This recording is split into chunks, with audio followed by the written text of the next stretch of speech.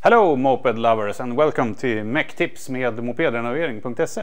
Jag heter Janne och idag tänkte jag berätta lite grann om olika sorter på brytarlösa tändsystem.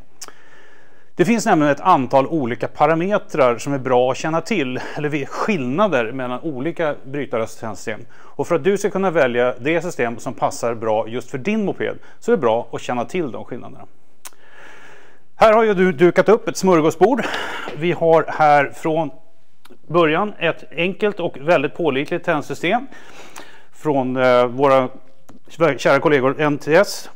Vi har här ett Kokusan-system, skottsäkert, bra grejer. Vi har här ett MVT-system och vi har ett HPI-system. Vad är det då för skillnader på de här? Jo, det är flera olika skillnader. Dels är det så att de här tre systemen, de har det som man kallar för en riktig trigger i tändsystemet. Den här lilla spolen är det som ger en signal till CDI-boxen som säger till den att nu ska du skicka ut en tändning. Det är likadant med MVT-systemen och HPI-systemen. De har också riktiga triggers. Det där är triggern i HPI-systemet. Men däremot de här absolut enklaste systemen, de har inga triggers överhuvudtaget. De reagerar enbart på magnetfältet från svänghjulet. När spänningen från matarspolen blir tillräckligt hög, då kommer CDI-boxen att automatiskt släppa fram en puls. Det här medför vissa egenskapsskillnader. Och en sak som man ofta vill ha i ett brytare eller ett system överhuvudtaget, framförallt om man trimmar, det är att få till det man kallar för retardering. Om ni håller på med fyrtaktsmotorer, då vet ni att då har man en förtändning som man vrider längre och längre fram. På en tvåtaktsmotor är det precis tvärtom. Där vrider man tillbaka tändningen ju högre man varvar. Och för att få till en retardering, då måste man antingen ha ett system som har det inbyggt. Och det har till exempel MVT och HPI. De har inbyggd retardering. De känner av varvtalet och trycker sedan tändpunkten till rätt ställe. Ett Kokusan-system har inte retardering inbyggd från början. Men då finns det som tillbehör en liten retarderingskrets som man sätter dit. Och då får man retardering på ett Kokusan-systemet också. Däremot de här enklaste systemen, de får en naturlig följd på grund av att magnetfältet förändras lite med varvtalet. Så har man en liten retardering på den också. Så det finns fördelar med de här systemen utan tvekan.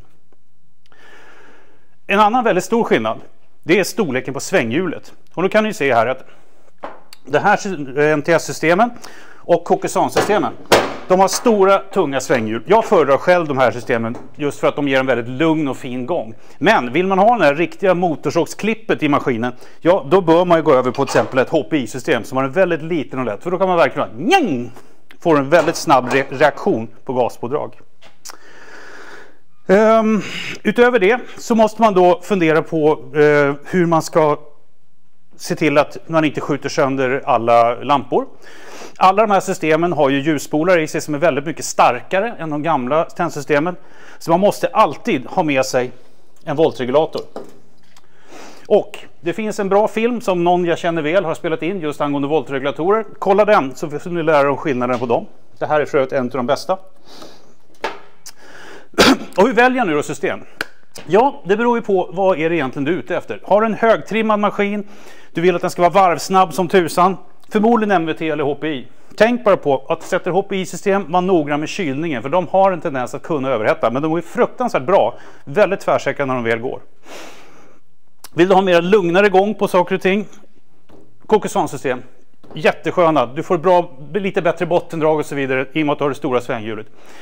Vill du ha ett system som bara är stort sett skottsäkert, funkar i alla lägen, kör de enklaste billiga systemen, de från NTS. Mycket bra produkt, driftsäker, klockren. Så, ja, jag tror det var allt jag hade att säga för dagen. Så att, ja, fundera runt det här och lycka till med din tändsystemsutbytning. Have fun!